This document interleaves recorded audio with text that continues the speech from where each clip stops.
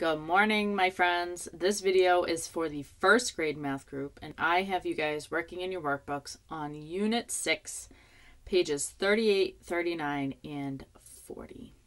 So let's take a peek at page 38. Solving a story problem. Solve the problem. Show your work.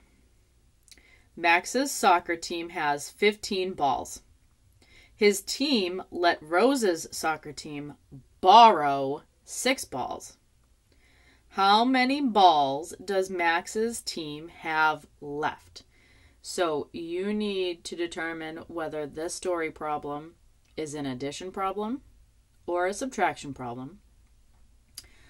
You need to write the equation in your answer, and you need to show your work. All right, page 39. More story problems. Solve each problem. Show how you solved it. Number 1 says, Sam has 4 big boats and 7 little boats. How many boats does he have in all? Remember how sometimes word problems give us a little hint on whether they're addition or subtraction. So be careful and read them carefully because there might be addition and subtraction problems mixed in together. Number 2 says, Kim had 14 stuffed dogs. She gave 4 to Rosa. How many stuffed dogs does Kim have now?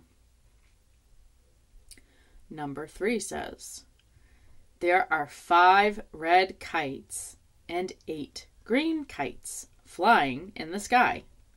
How many kites are flying in the sky? And then the last one says, the clown was holding 15 balloons. 9 of them popped. Oh, that's so sad.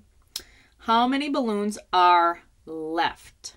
So remember, read them carefully because some of them might be addition, some of them might be subtraction, they might all be addition, they might all be subtraction. So just be careful and look for those words that give us a hint on whether or not they're addition or subtraction. And then when you're done with that, page 40 is homework. How many pennies? So pennies equal 1. Solve the problems, show your work. Max had 17 pennies.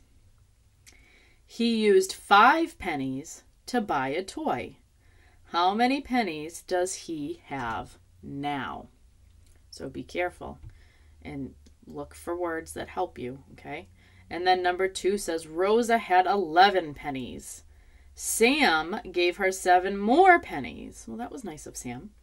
How many pennies does Rosa have now?